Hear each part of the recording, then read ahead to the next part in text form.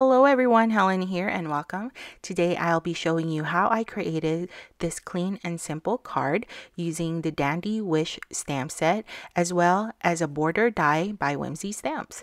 So let's get started. So here is the Dandywish stamp set, and I'm bringing in the stitched border trio dies, and I'll be using that hill border that you see there. And what I love about this border is it has stitched details on it.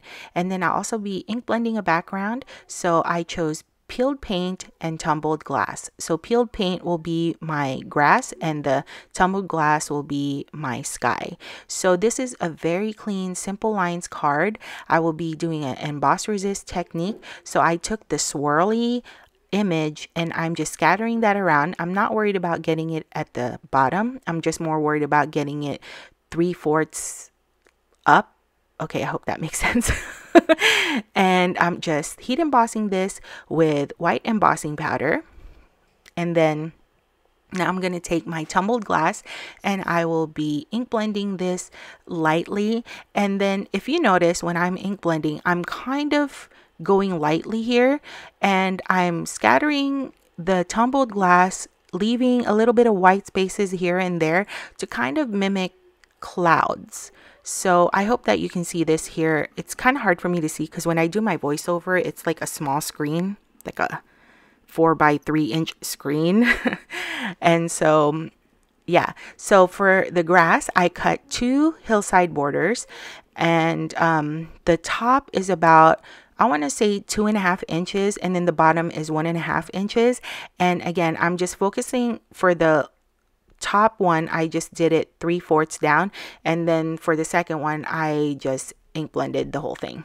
And so here are the images that I'm using from the Dandywish. Now I believe those stems are for the dandelions, but when I look at them I see trees.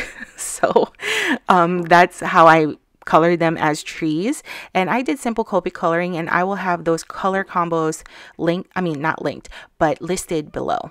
So now I picked 3 sentiments from the stamp set. I picked Oh Happy Day, and I kind of wanted to arch them a little, so I placed them that way.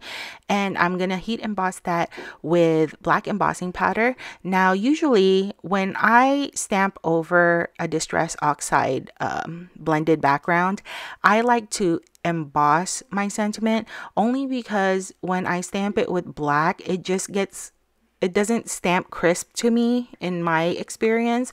So that's why I prefer embossing the sentiment on top of the ink blended background. Sorry, I had a brain fart there.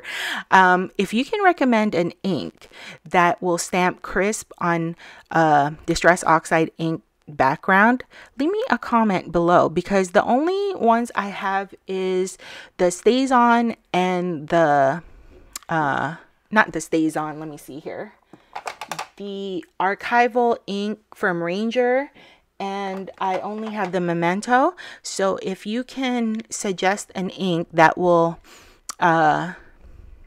stamp crisp, you know, I would really love to know, because I'm just stuck in the heat embossing. I haven't really tested out any other brand ink pads. So here, as you can see, the dandelion stems became trees and the flower became the sun.